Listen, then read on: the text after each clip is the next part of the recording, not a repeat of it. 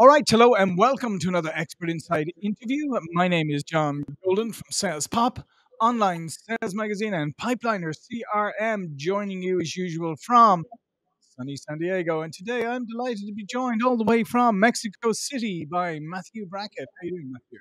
Very well, John. Thank you. It's great to be here with you and share the microphone with Yeah, so many experts. absolutely. And Matthew is a leadership resilience educator and coach who partners with leaders to assess, adapt, and accelerate life transformation by understanding and how to reconcile. And by understanding and reconciling their tensions, clients walk away with reframed clarity and balance along with personally crafted development plan.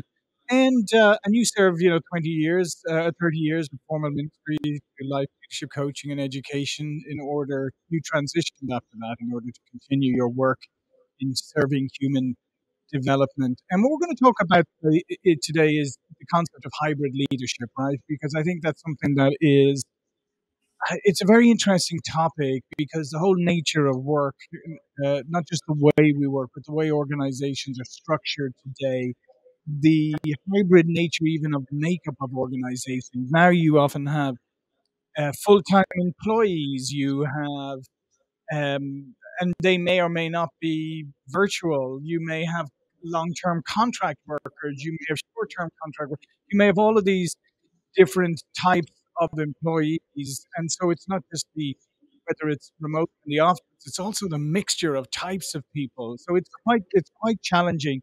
So in your work, Matthew, first of all, because you've recently done I think you've recently been working on a master's degree in this topic. But what is the core essence, do you think, of hybrid leadership, and how to, at least how to approach it in the best fashion possible? Thank you, John. Thank you for that. Yes, I did a degree in the master's in the psychology of leadership, which really looks at not leadership as a theory, but the leadership, the person in leadership, and also the Mhm. person, the people being led. Right. So I always like to begin with just what we understand by leadership, that it's a process, it's a dynamic process, and in the hybrid format, it's no less of a dynamic process, probably more dynamic, right? So it's a dynamic process whereby someone influences a group of individuals to reach a common goal. Hmm. And I start with that because it's so important in leadership, in the hybrid leadership, to go back to those basics of first of all, identity. Who are we as in our organization?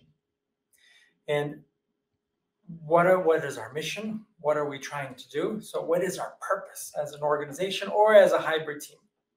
Hmm. What is our purpose as a professional organization? And this is about then identity and then identifying then our roles and our tasks in this new model.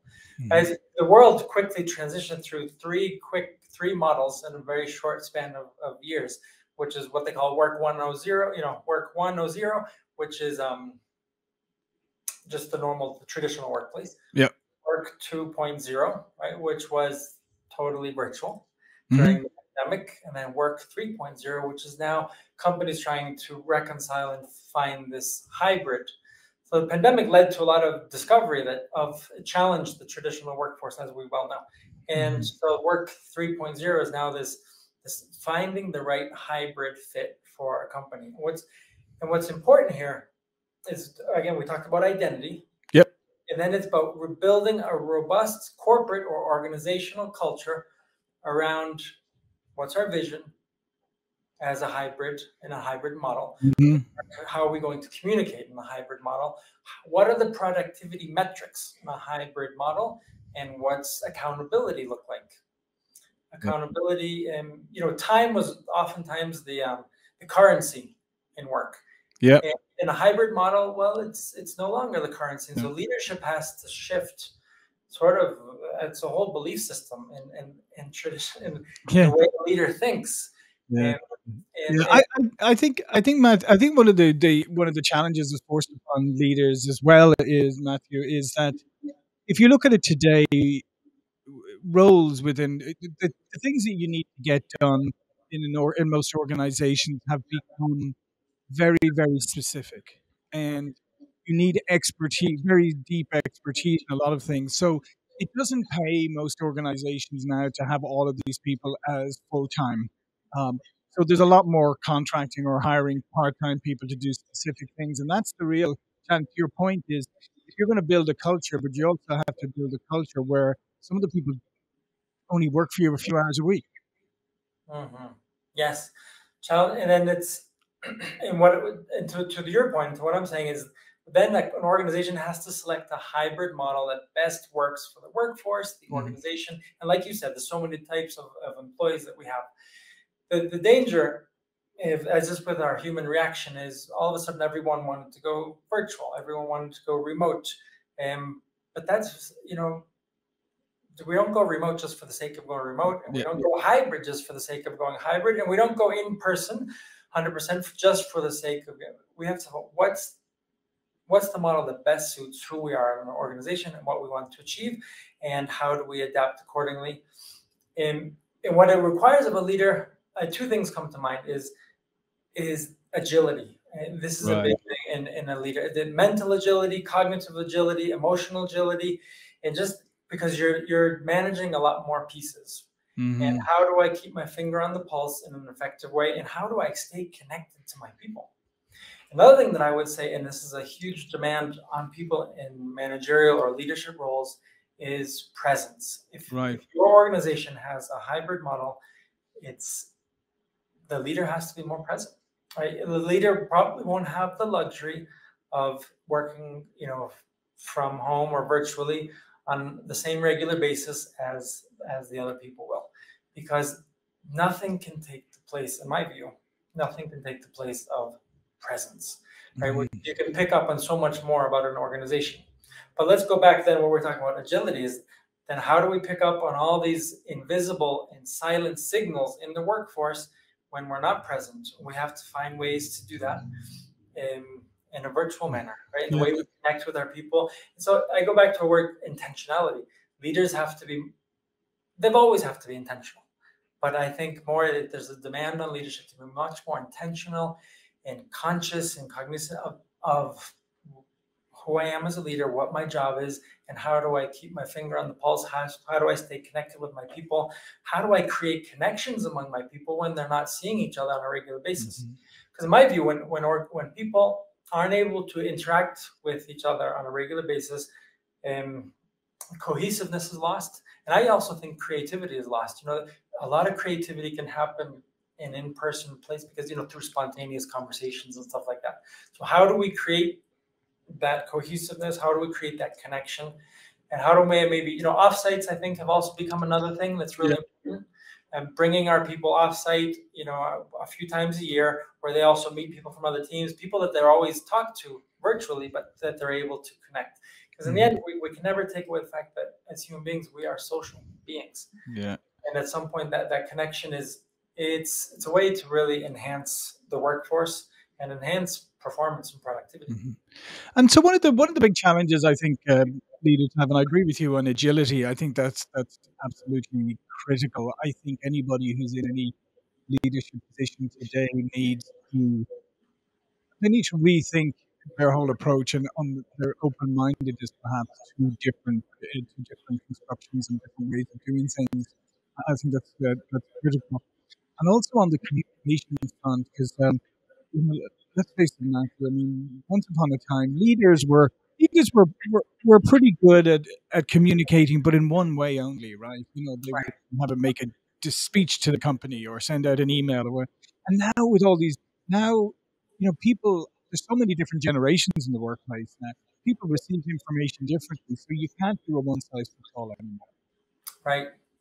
No, no, and that's again, it goes back to what we talked about, agility, and that's a broad word, but it's there's a lot more demands on leadership to be on their toes, to be creative, and to be connected. One of the dangers, in a hybrid workplace is isolation or disengagement. Right, it can be a natural thing that happens with human beings. So, how do we go back? How do we help with that? But Mhm. also, when we talk about the hybrid model, there's also other models out there, which is just Right. virtual model. And now with the way technology has grown, and the way the workforce has grown across boundaries, so we have some people lead across boundaries, and that's a whole nother topic about how do we lead effectively across boundaries and across cultures, Hmm. because intercultural teams are growing a lot more. And then, as you said, then there's intergenerational teams, right? And to your point is how do I make sure as a leader that I'm connecting? A lot of training and education just about how, what are the generations that I'm dealing with, that I'm leading, and how do I connect with them? Because each generation I can probably Yeah. connect in a different way. And then what are the culture realities that I'm dealing with, and how can I make sure that I am connecting and communicating in the proper way, with the cultural realities that I have to deal with. That's Hmm. obviously with more, global organizations that constantly lead across Right. cultures and across boundaries. Definitely, a lot of challenges, but I think it's exciting challenges No, for no, I think it is exciting challenges, and I think also part of it too is it's a great challenge to leaders because to your point, if you're going to reach out across cultures, across generations, all of that is that you're going to need to get to know people better. I think that's probably the best way. I mean, maybe not on if you're a leader of larger, but certainly at least at some level you have to understand all the different groups and the individuals on maybe on a deeper level than you ever had to before. right.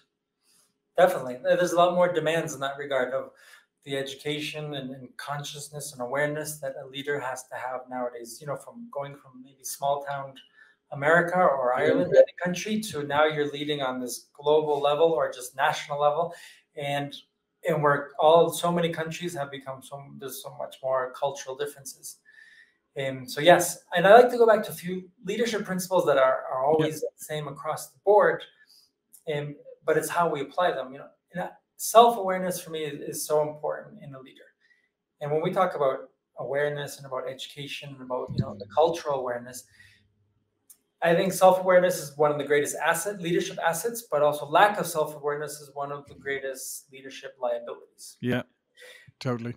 Now we're caught in a rough, kind of between a rock and a hard place there, because if we don't have the awareness, then how do I know that I don't have the awareness?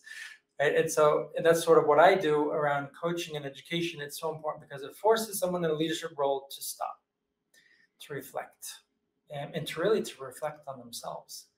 And if we include in that some sort of assessment or a 360 where we bring in a lot of valuable information about how someone is perceived or how someone is shown, we bring a lot of valuable information to the surface. So self-awareness, it's about emotional intelligence, social intelligence, it's about openness. And when you're leading across boundaries, generations, openness is so important. And Hmm. sometimes we're just our worst enemies because of the way that we are as human beings with our biases, and our unconscious biases. So self-awareness, intentionality, which I already mentioned, Yeah. presence is so important now. And how do I become present in a virtual or in a hybrid model? But presence is always so important, because presence also is about approachability, it's about availability, it's about connection, and then communication. Yeah. Communication, as we know, and just as human beings, is so important. But in leadership, one of the greatest jobs of a leader is to communicate clearly, to communicate expectations, to communicate consequences, and to repeat that. All right, and Mhm. to repeat the message, and also to receive. All right, what are you understanding from my messaging? Yeah. And One other interesting part of what you just outlined there, especially around the communication and making yourself present and available and all of those things. It means that, for a lot of leaders, it's a challenge now because they have to come out from behind the screen, if you like, and be more engaged. And as you said, like having that purpose and meaning, but being able to articulate how the business lives up to it. I think that's incredibly important part, so that everybody across the organization understands that Mhm. and not just a bumper sticker. Right. Yes. I say that the greatest gift, one of the greatest gifts that you can give as a leader, is clarity of messaging, clarity of Yeah. communication. And your job is to continue to beat that drum.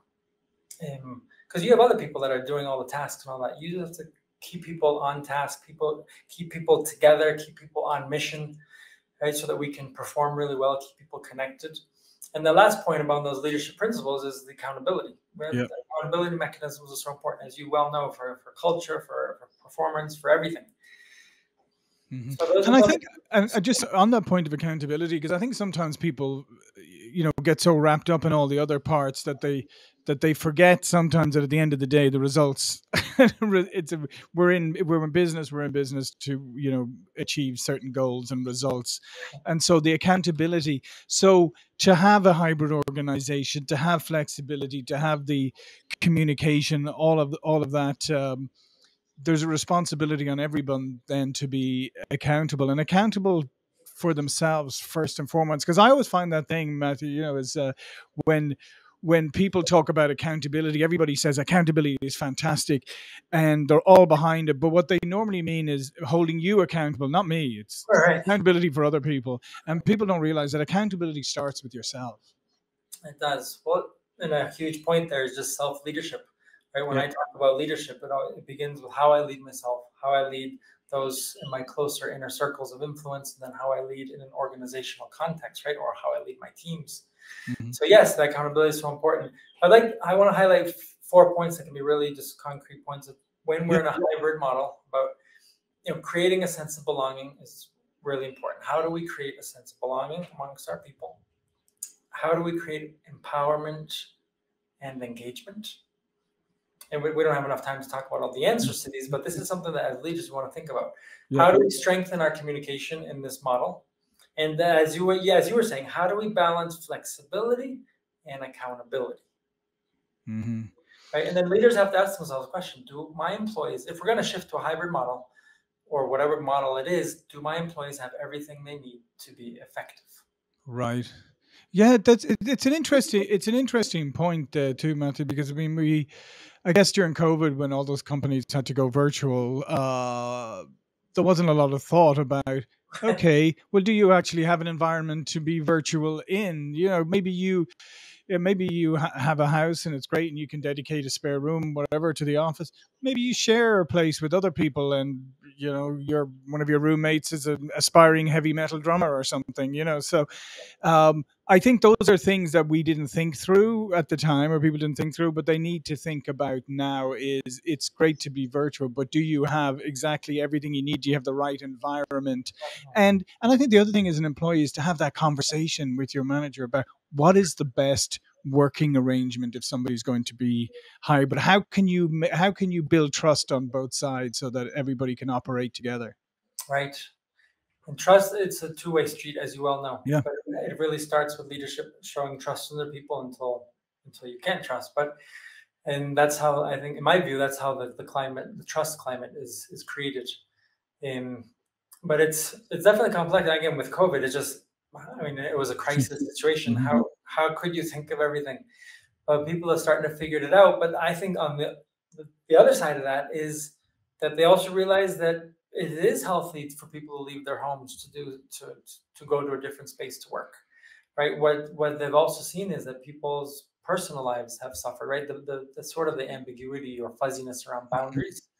The work started to invade personal spaces, and that's not healthy as well. One thing I wanted to say as well, John, is something that you were saying before is about accountability.